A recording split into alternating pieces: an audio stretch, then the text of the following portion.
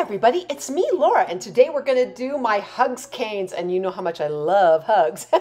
So yes, we're going to do the hugs cane today, and this is going to be a really fun one.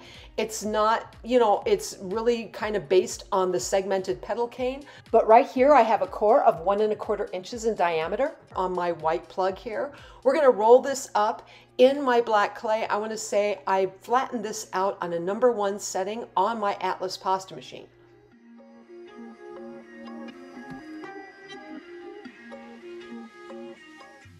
Now I'm going to find that little grease mark. We're going to cut right on the inside of that, and this way then the black will line up right with the other side of it. Once we have this, I took my scissors and I thought we're going to go ahead and trim this up because I always get that little extra black around the edges at the end, and I thought if I can try and consolidate and keep some of that for another project, yay, because I always seem to run out of black clay. Anyway, once I get this trimmed up, we're going to go ahead and reduce this down. I'll use my finger and thumb right around the center. We'll create that little barbell kind of like look. And once we have that, we'll just kind of roll that out just a little bit more, thinning out this cane where it's going to be, it's going to be smaller, it's going to be reduced. Once you do that, you're going to bring in your rolling pin. You're going to flatten this out slightly. And I decided to cut off the ends too. I had a lot of white coming through, so I thought I could take some of that off and use that in another project. Anyway, I'm going to go ahead and, like I said, bring in my acrylic roller here. I'm flattening this out. It's kind of into like an oval-like kind of cane, sort of. And then I'm just kind of thinning this out. I want to get as much as I possibly can. Cut this in half, and then we're going to go ahead and cut it in half again. Like I said, this is based on the segmented petal cane. So we have our 4 segments. We're going to go ahead and we'll put all 4 of these together. Once I have these all 4 together, it really doesn't matter too much when it comes to, you could put a registration line on this, I guess. The thing is that when you do that registration line, it does show up, and I'd rather not have that. So I'm just creating the brick. You could kind of see where it's already, where the segments are, even in the black there. And so as long as I keep that in that kind of block form that I'm doing right here with my acrylic roller, you should be good. Once I have this, I decided I got a little bit long. This is now like 3/4 of an inch, right? And then it's like, yeah, 3/4 of an inch square. So when I did this, I thought, okay, let's cut it, cut the ends off, get it where I like it. And I found that, when I measured this lengthwise, it turned out to be about like 1 3/4 of an inch, right? And that's a little bit too long for me. So I thought, let's cut it in half. The nice thing about that is I have 2 sections then, right? I got 2 sections to work with. Plus, you can, because what we're going to do here, yeah, this is more like an inch. Okay, I can cut down on that cane without it going too wonky at 1 inch tall. If you get really tall on your cane and you try to cut it, it doesn't work out so good. And that's what I'm doing right here. And I'm going a little off, not quite corner to corner. I'm going off just a little bit. And once I do that, I'm going to go ahead and take all 4 of these sections, and I'm going to roll out another piece of black clay. And I'm going to roll that out on my Atlas pasta machine on a #4 setting. We're going to place them down like I'm doing right here. And I'm just going to go ahead and cut that black for each of these.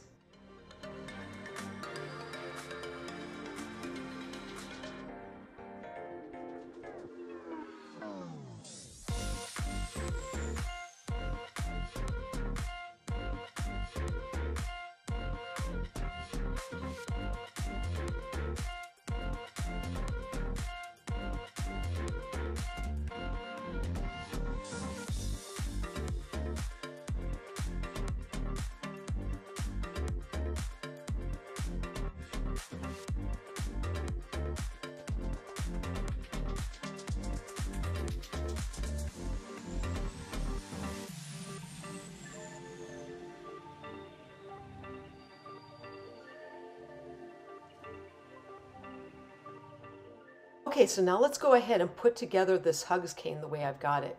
And I'm just going to tell you right now, I have 2 ways in which I did it. This one was the way where I put the black, where I put the extra black on the one side. And I will tell you, this was a little bit more confusing for me. I had trouble. I was like, oh, wait a minute, this isn't quite going the way I'd like it. but I figured it out. And a lot of it is just understanding that if you have a long little section that you cut, you're going to have all the little lines then on the next section meeting up to that one long line. And eventually this is going to form into a square cane. Now, in doing it this way, it took a little bit of maneuvering, but I was really glad that I cut it the way I did, where I kind of cut it not corner to corner. Most of the time I like to do corner to corner, and this way does work. You can see how it's come around. The nice thing about it is when you do it this way, it kind of curves around. You push that clay around on each section and it works out really nice. However, that being said, you got to make sure that when they meet in the center, that you want to make sure that the point meets and not like one little section goes right into the next little section. Although it creates a really cool effect.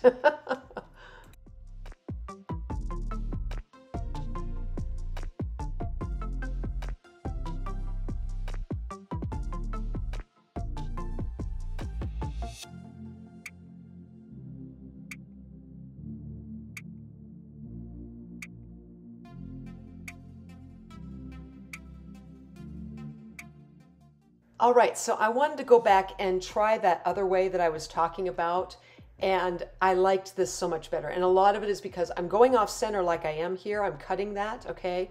I'll have 4 sections, but watch what I do here. I'm cutting these in half. Now, mind you, this gets kind of tiny, okay?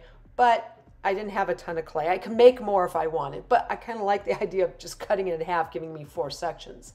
The nice thing here is I'm now taking this and I'm squeezing these into triangular more forms, kind of like my kaleidoscope cane. I really like to make sure I have a point, that they're very distinct triangles. Here you want the same kind of thing. Now you're also going to see that I'm not covering up where I had cut, okay? Leave that, you know, don't wrap it in black or don't put a piece of black on those sides, because this is going to help guide you when you go to put this together. So what I mean by that is when you go to put it together, you're going to have like one long kind of like section up against all 4 of the other little sections on the next little triangular piece. In doing this, all your lines will be on the outside. So it's a nice way to remember, oh, okay, the black lines will be on the inside of the cane and all the ones that are not covered up will be looking outward, if you will.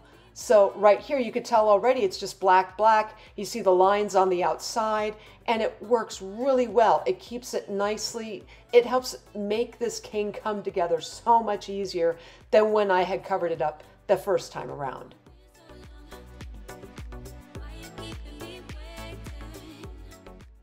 All right, so from here, it's just pushing these 4 little small triangular canes together, forming this square cane, which will be your original Hugs pattern.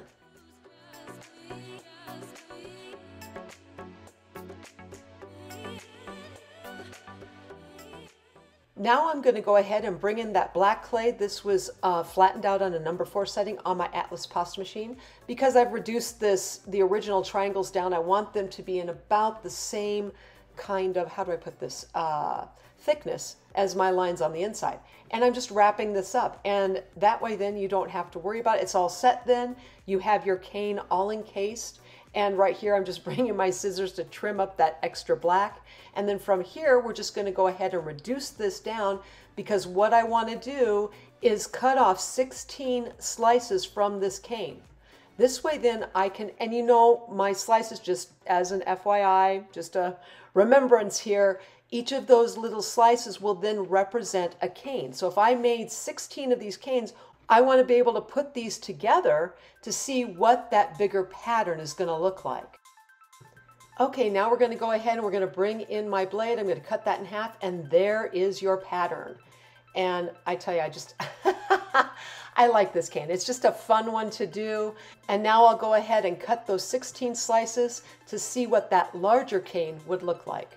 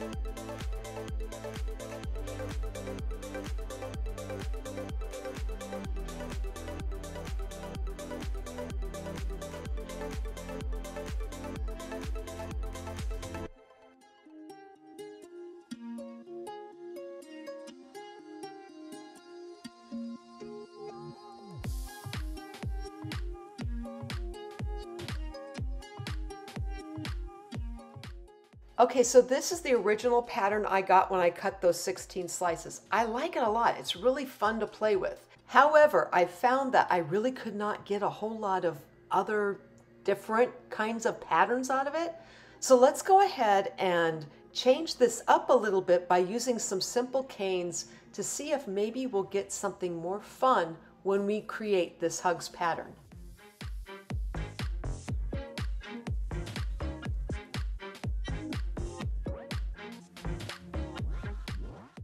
Okay, so now we're going to go ahead and create a bullseye cane, and I'm using my blue and my white. I wanted to bring in some color.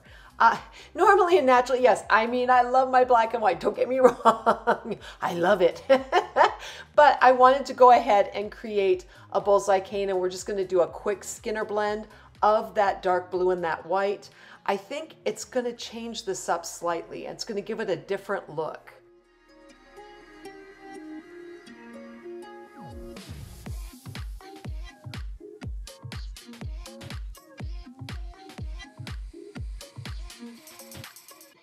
Now I have my bullseye together. We're going to bring in my ruler here. It's like 1.25 inches in diameter all the way around, about 1 inch tall.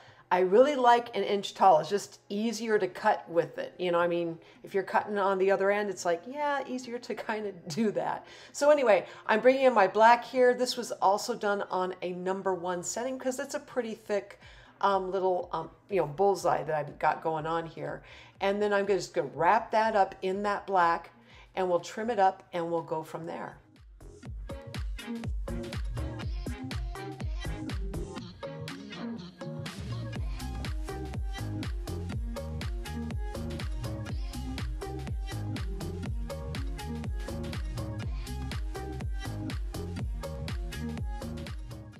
All right, again, I've flattened out this into a little oval type cane. Once I've done that, we're going to cut this in half. I'll create those 4 sections and create my segment and petal cane. The thing is here, again, I am not going to use a registration mark. Now, I know that kind of flies in the face of, it kind of helps. But this cane is not really particularly different on one side or the other. It's a bullseye. It's round. It's, pretty much the same thing all the way around, okay? And like I said, when I did the first time around, you can make it into a block and keep it like that. It's all good, okay? Once you do that, you're gonna create your little triangles. And in this time around, I decided to go ahead and do it like I did the first time, where I went ahead and I covered the stripes on the one side. What can I say? You don't learn your lesson sometimes. At least in my case, I didn't, And it did make it more difficult to okay, how do I put this back together again? Yeah. So just keep that in mind when you're doing this. The second time around was so much easier because each of those sections were uncovered, and then I could just wrap it in black once I had it all together.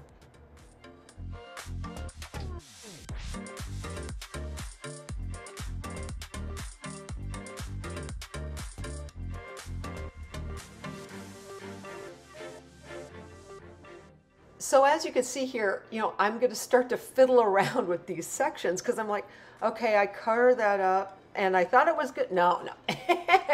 It's hard to figure it out. It really is. Plus, again, I need to go ahead and make these more into triangles.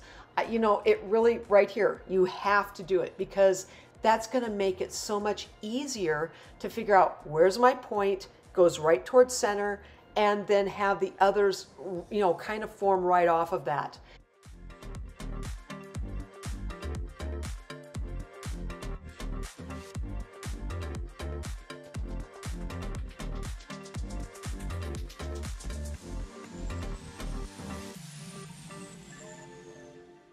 I want to say, as I was putting this particular hugs cane together, because of the bullseye feature and the fact that I have that blue in there, it changed up the dynamic of this cane. It wasn't just plain solid color. It added a dimension I didn't have before.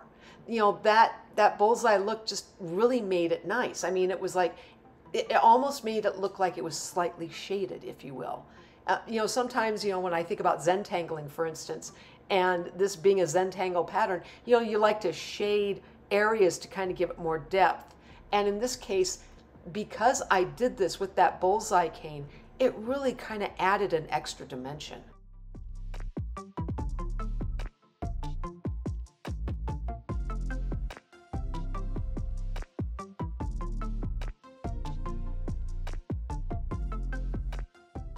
Okay, so now I'm going to go ahead and I'm actually going to use both the first Hugs cane that I created and the one with the bullseye. And I wanted to put them together to form some, really fun and different canes. And it works better this way. I mean, it's kind of boring with just one cane. And I think it's just because it's all the same all the way around. So from here, I'm just going to go ahead and let my hands talk a little bit. And I'll just show you the different patterns, the different options you'll get when you combine these two different Hugs type canes.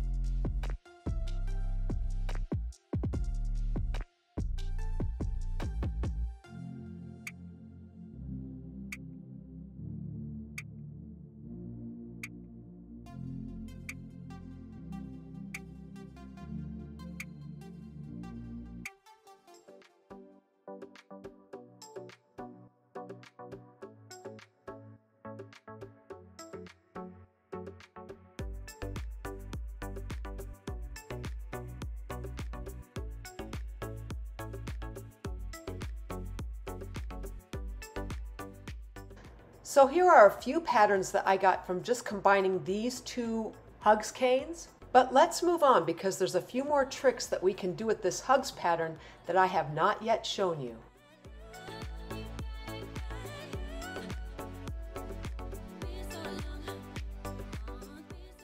Again, here I'm going to go ahead and bring in my blue and white Skinner blend, and we're just going to go ahead and fan fold this thing. So, I'm going to go from my white to my blue here. And I really wanted to try this because, I really find when I'm creating cane work, the fan fold is the one that to me offers the most options when it comes to different looks, if you will. The bullseye, like I said, the bullseye, it's the same thing all the way around. Same with just a plain color. There's no difference there. It's all the same look. But with a fan fold, you have one color to another. So there's a difference in the look and it creates all sorts of options. Okay, so now my fan folded brick here is 1 1/4 by 1 inch in diameter. And then I'm going to wrap this in my black clay. It's done on a number 2 setting in this case. And because I'm using a fan folded cane here, I'm wrapping this in black, but we're going to give this one registration lines. And I'm doing that because one side of the cane is not the same as the other. You got white on one end, you got blue on the other. And to make sure that you know which end is which, you really need to have that registration mark.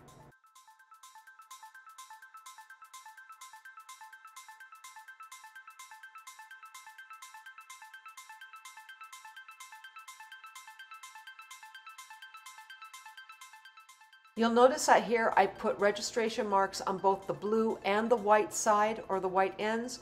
We're going to reduce this down some more even.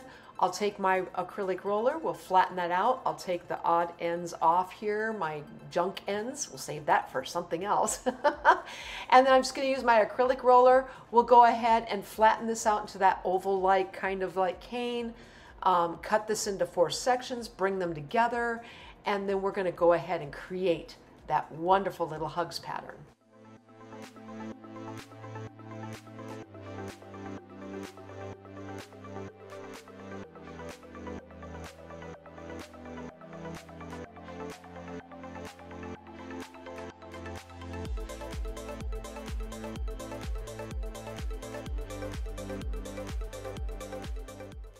All right, now that I've got this together and I'm cutting it diagonally and just a little bit off center so I could get that one little end, so not corner to corner, but just a little off, we're going to go ahead and cut 4 of these sections. And then when I have this, I'm going to start making these into more triangular kinds of canes. Remember to do that each time.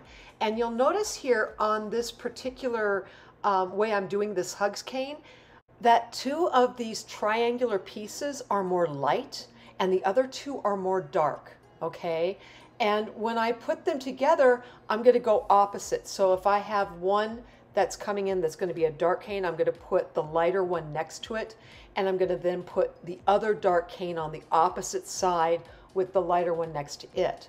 Just remember that all of your lines that are uncovered and not covered up with black, those will help you tremendously, because really they're going to be facing outwards, so you know, okay, that's going to be one of those sections that faces outwards. It'll keep you from getting too confused as to how to put it together. This way then your guide will always be the idea of having that uncovered section on each of the triangles facing outwards.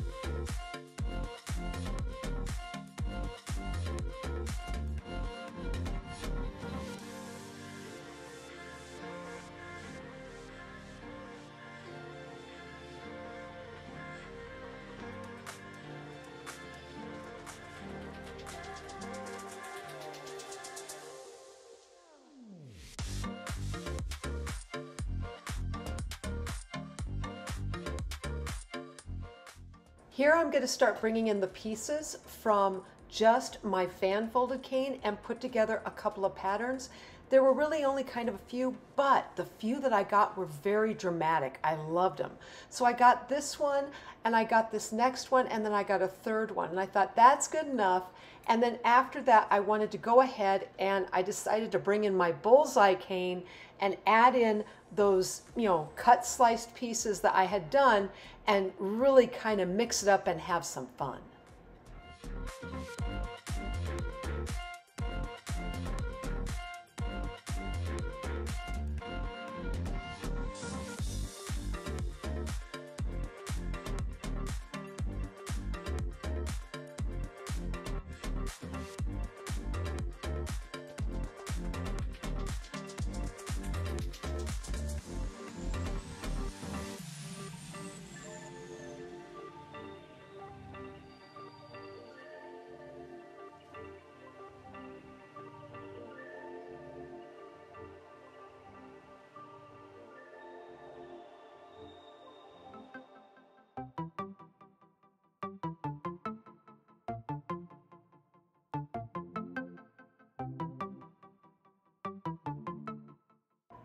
So here are just a few combinations I got when I combined the bullseye and the Fanfold, but let's move on and see what we get when we use all three canes together.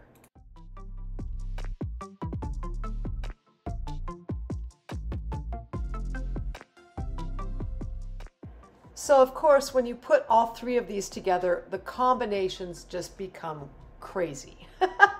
You can do all sorts of stuff. You know, you get 16, and really, if you think about it, you'll need 3 of one or just fewer of each one, but the different combinations you get can be so cool. So really, guys, have some fun with this and enjoy it.